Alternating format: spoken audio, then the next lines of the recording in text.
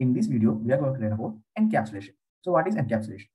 Encapsulation means enclosing fields and method inside a single class. Okay. Suppose if I'm going to take this example, shoes. Okay. What are the variables for shoes? The variables are color, size, and price.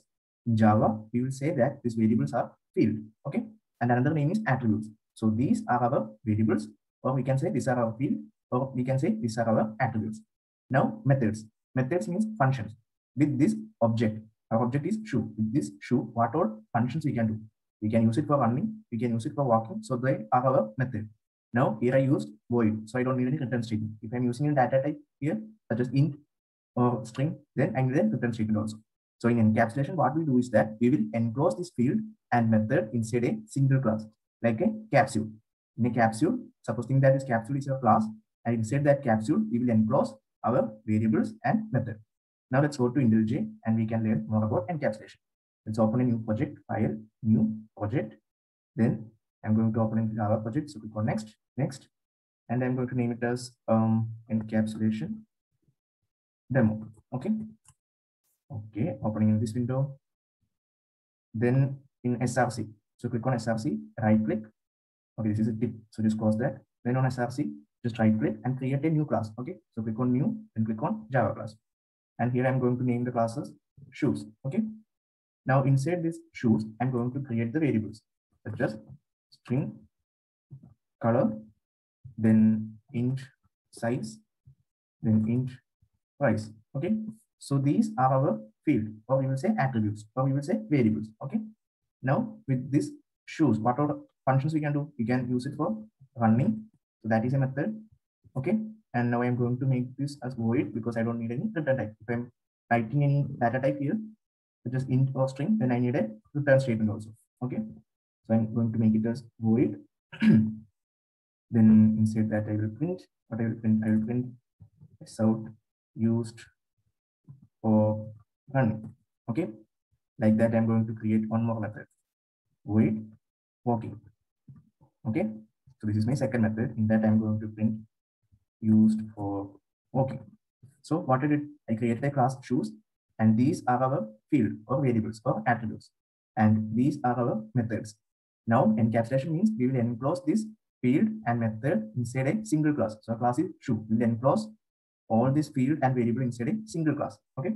Now I'm going to create one more class. So in SRC, I will right click. SRC means source folder. Right click, new Java class, and I'm going to create a class called Flipkart. Okay. And inside that, I'm going to create a main method because every Java program is going to run from main method. Now in this Flipkart class, I'm going to create an object of shoes, class shoes. Okay, I'm going to create an object of class shoes in Flipkart class. So for creating object, first of all, write the class name. Class name it is shoes. Then write the object name. I'm going to name it as Adidas, would be equal to, then for creating a new object, use the keyword new. Then call the constructor. So put a semicolon. Now we created the object. Okay.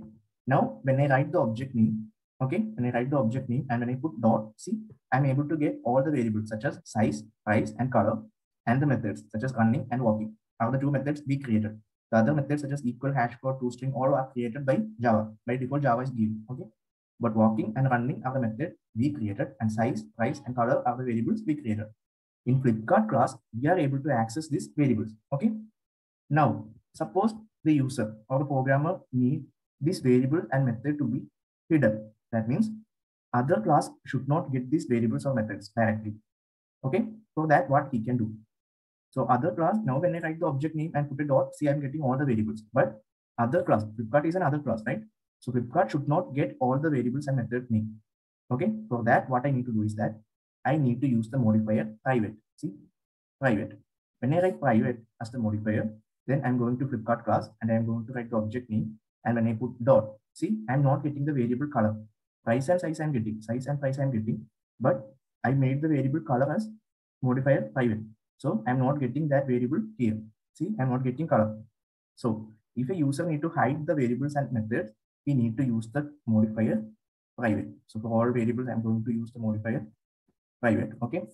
Now when I go to Flipkart class and when I write the object name and put dot, see, now I'm not getting any variables such as size, price, or color. So I hided the variables. Now I'm getting the methods such as running and walking are a method I created inside class shoes. I'm getting that method, but other class should not get that. So what I should do, I should make So use the modifier private. Okay. For the method also, I'm going to use the modifier private. So for variables and method, I use the modifier private. Now, when I write the object name and put a dot, see, I'm not getting the methods such as walking and running. So Flipkart class is another class. This class is not able to use any variables or methods that I created in class shoes. So now what I did was I hid the data. So encapsulation is used to hide data hiding. Okay. Now, so directly I can't access that variables. But in Flipkart class, I need to get the variables indirectly. Is there any way to get that? Yes, there is a way. That is by using getter and setter method. Okay.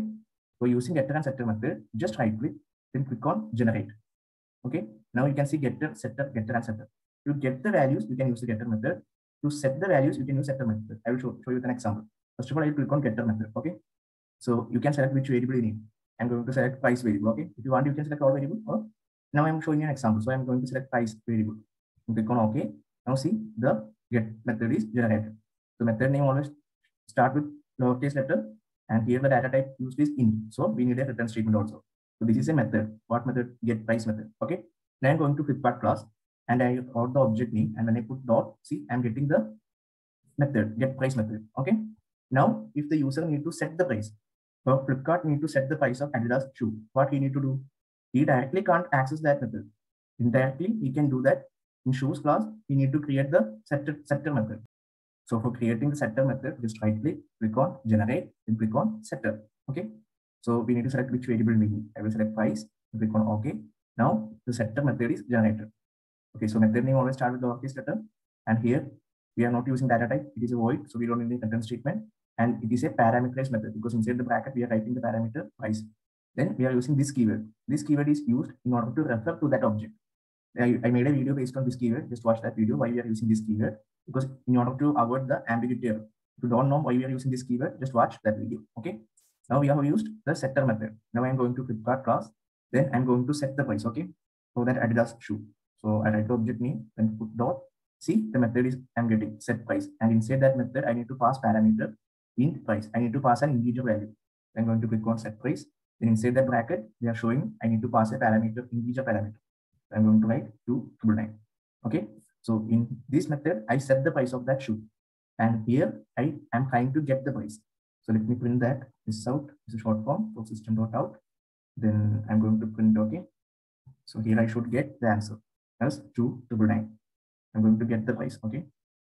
So I'm going to get the answer as 299. So directly we can't access the variables or method, but by using the getter and setter method, in another class, we can access the variables and method.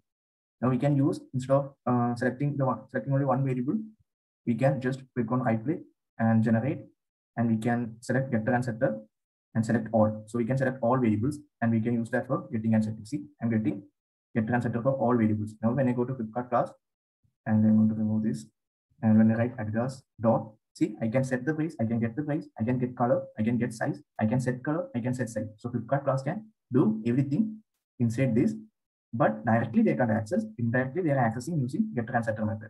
So encapsulation is done in order to hide data. So for hiding data, we are using the keyword private.